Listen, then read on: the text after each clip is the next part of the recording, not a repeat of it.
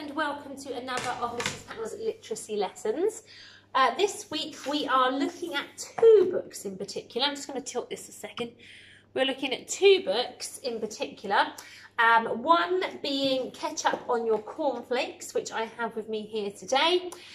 And the next one after that will be the Giant Jam Sandwich. Okay, so we're going to spend two lessons on Ketchup on Your Cornflakes, and then we're going to move on to the Giant Jam Sandwich. Okay, so today's lesson, we're basically showing that we can understand things that are funny, okay? Sometimes things that are funny can be called humorous, okay, or full of humour, so that we can understand humour and funny things, okay? And also maybe come up with our own humorous or funny ideas, all right? So that's the point of today's lesson, trying to be funny or understanding things that are funny.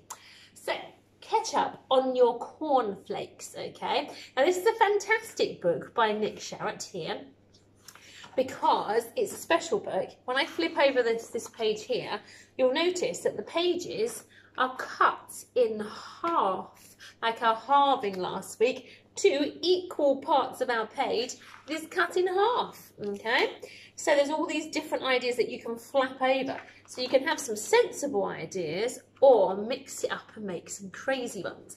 So for instance, page 1 has a picture here and it says, "Do you like ketchup on your cornflakes?" Actually, I don't really like ketchup on my cornflakes, to be perfectly honest. I mean, I can't imagine who does. So it's a little bit funny, but I can make it even crazier by having a flap over here, okay? So I'm going to change the top one. So you could have something normal like, "Do you like custard on your apple pie?" Well, that's just too normal. It's not funny. So I'm going to have a flip of my pages here. Okay, this is slightly strange. What about this one? So it says, and we know a few of these words here. Do, our tricky word you from last week. Do you like ice cubes on your apple pie? A little strange. Why on earth would you want ice cubes on your apple pie? You might have ice cubes in a drink, but on your apple pie? Right, let's have a little flip around. I'm going to change my ice cubes to... this looks quite funny. Okay, let's try this one. Okay, I've flipped my pages. I have now got, "Do you like toothpaste in your lemonade?" Do you like toothpaste in your lemonade? Do you? No, can you imagine drinking that? Oh, it would be disgusting. Okay, let's have another little flip here. Oh, okay, let's try this one. So I've had a flip. Do you like milk on your toothbrush? Can you imagine pouring milk on your toothbrush to brush your teeth? What would happen? Not a lot, really. It would probably all just pour off, wouldn't it? When you come to brush your teeth, there'll be nothing left. That's crazy. Ooh, what about this one? Oh, let's try this one. Do you like milk on your chips? So if you don't like it on your toothbrush, do you like it on your chips? What would happen to your chips, do you think? I think we'd be looking at quite a soggy bowl of chips if you poured milk all over them. Oh, what about this one? I'm kind of stuck on the milk one here. Do you like milk in your bed? Do you like milk in your bed? I don't think it means sitting there and drinking a cup of milk. I think it means milk in your bed. Oh, imagine getting in there afterwards. Goodness me, what a soggy mattress you would have. Okay, let's try another one. I'm going to flip the bottom and the tops here. Okay, this is quite funny. Let's try this one. Do you like ketchup on your head? Ha! Do you like ketchup on your head? Can you imagine that? Oh, there's quite a bit of sugar in ketchup, so I think it'll make your hair a little bit sticky and crusty. Oh, it'll be awful. Okay, let's have another little flick around.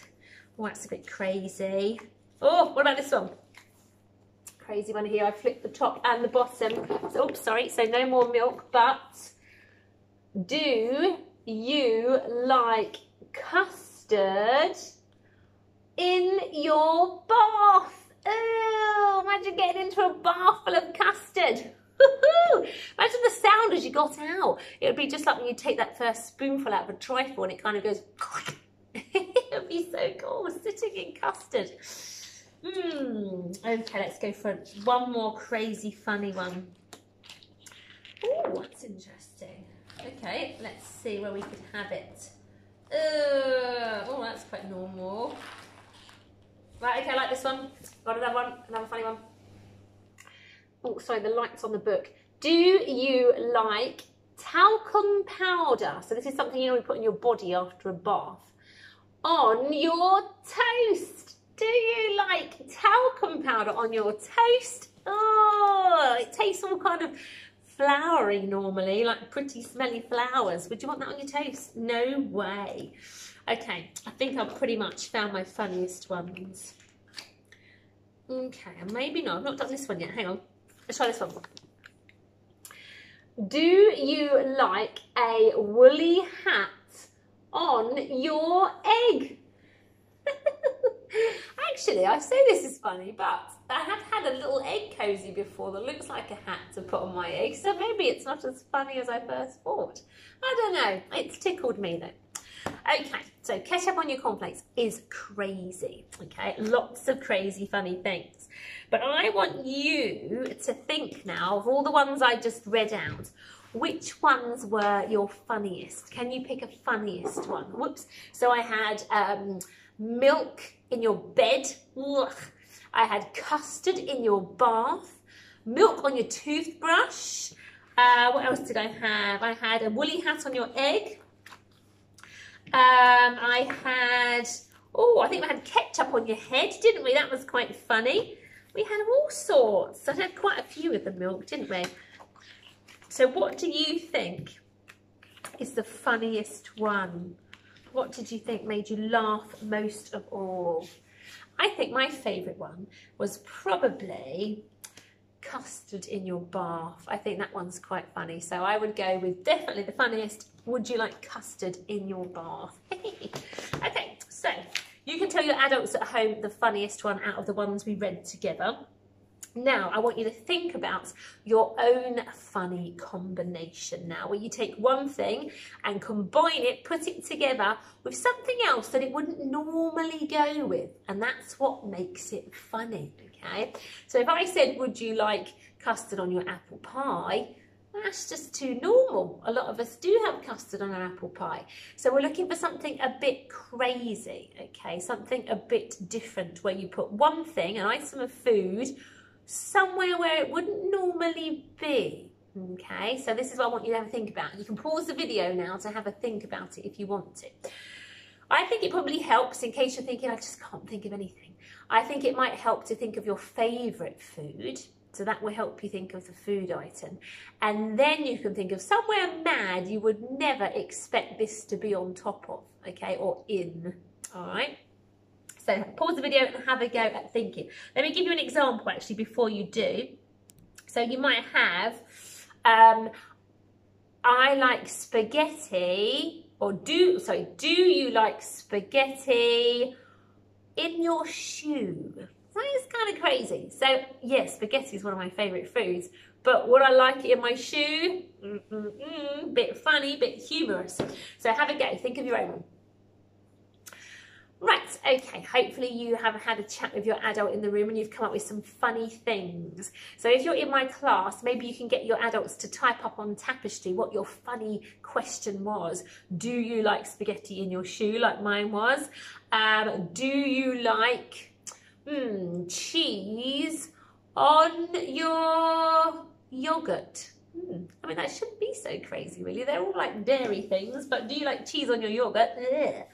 Do you like bacon in your banana cake?